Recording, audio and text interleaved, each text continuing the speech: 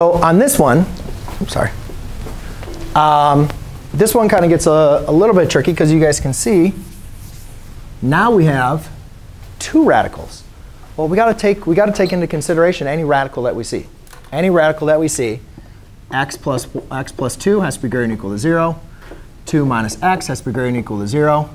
And then square root of 2 minus x cannot equal 0. So do you guys see how this one I included all three kind of constraints? Right? You guys can see that? And now we just do kind of each one separately. X has to be greater than or equal to -2. X has to be, this would be, x is going to be, let's see, less than or equal to 2. And then here, you're going to square both sides. 2 minus x cannot equal 0. So x cannot equal 2. I'm kind of skipping my steps a little bit. But does anybody have any questions on how I got to each one? I'll be more than happy to go back.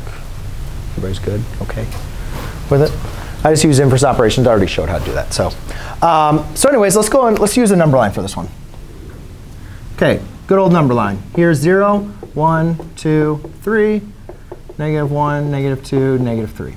So let's graph these separately. First one. X is greater than or equal to -2. So you go to -2. Is -2 included? Yes. Fill it in. All numbers greater than -2 are going to the right. Let's do the next one. X is less than or equal to 2. Is 2 included? Yes. X is less than or equal to, that's going to all the values over there. However, when I go back to my third constraint, it says x actually cannot equal 2. So I have to redo this as an open circle. And if you guys remember compound inequalities were only true where they intersected.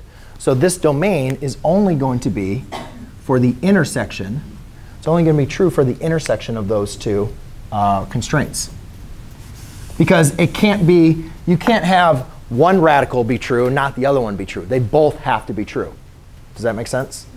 Right? You can't say, I don't know what number. Let's see, I guess 3. 3 works for this, but it doesn't work for that.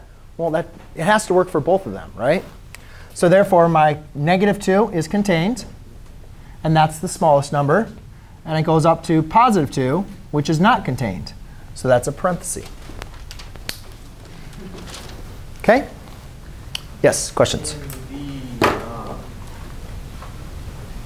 the interval notation, that would be written as -2 is less than or equal to x is less than 2, right? Yep.